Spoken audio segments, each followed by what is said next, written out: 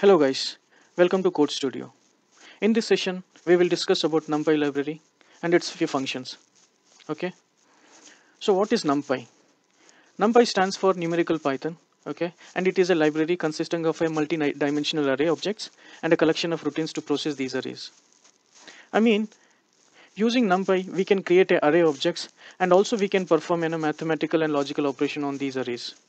The most important object defined in NumPy is an n-dimensional array. Okay, and its a data type will be always called as an ND array. Basically, it describes the collection of items of the same type, and these items in the collection can be accessed using a zero-based index.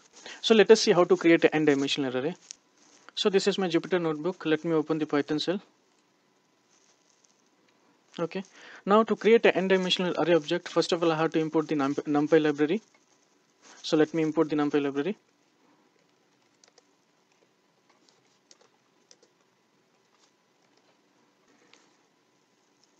Now to create a n-dimensional array, we have to use a function called array. Okay, so let me create a one variable of, okay, so np dot array is a function.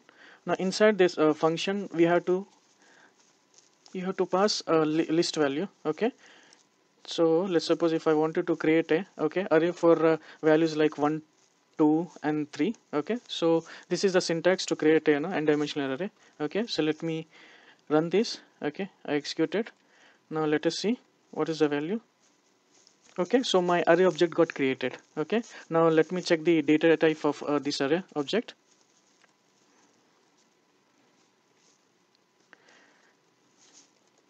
Okay, it's a numpy.nd array.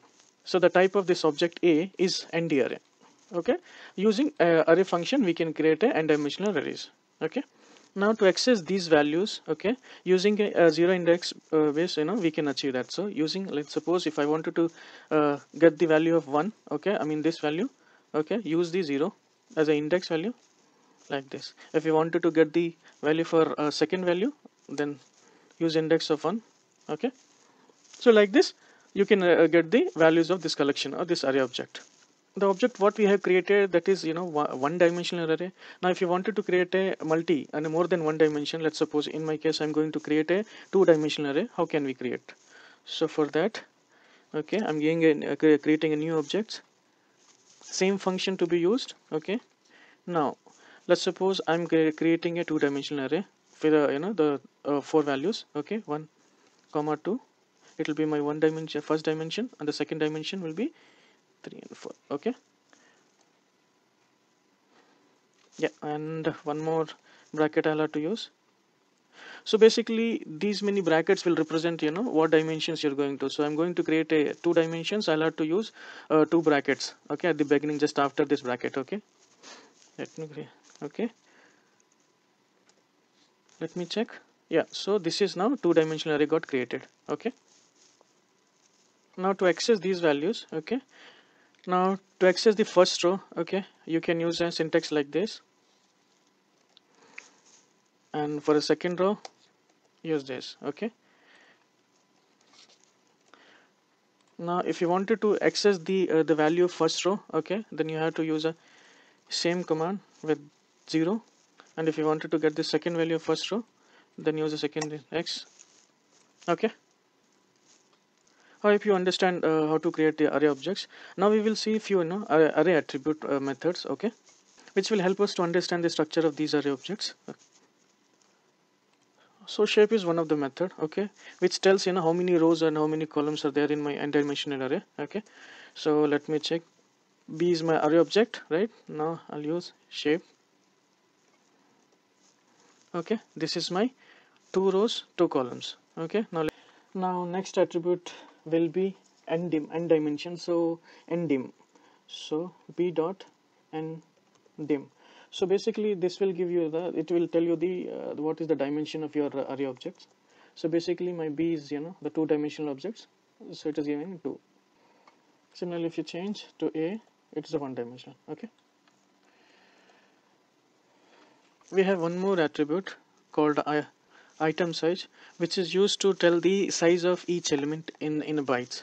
Okay, so b dot item size So 4, I mean these are the values which takes 4 byte of the memory for each element.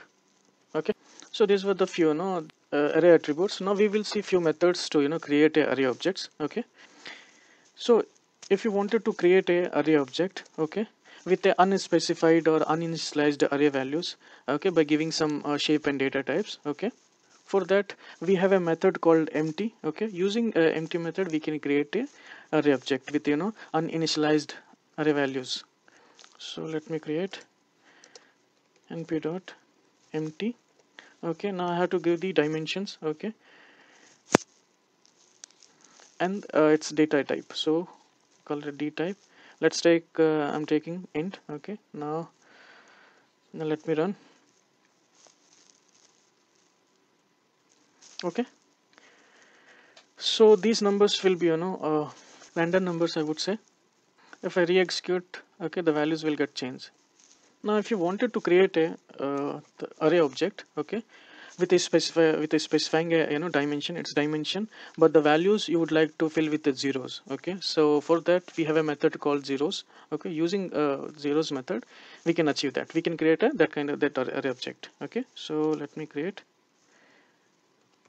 zeros in bracket. Let me give the dimensions and the shape of that array object. So here is this.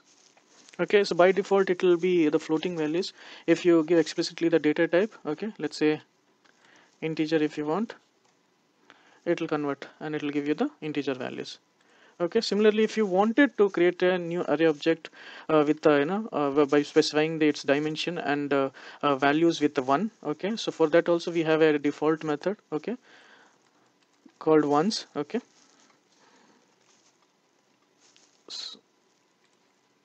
sorry. So here using this method you can create a array object with the filled by ones. So that's all for today's session, guys. I hope you understand how to create a array objects and what are the attributes we have, and and what are the ways to create an array object using these given default methods. If you like my video, please click on like button and please subscribe our channel. Thank you so much.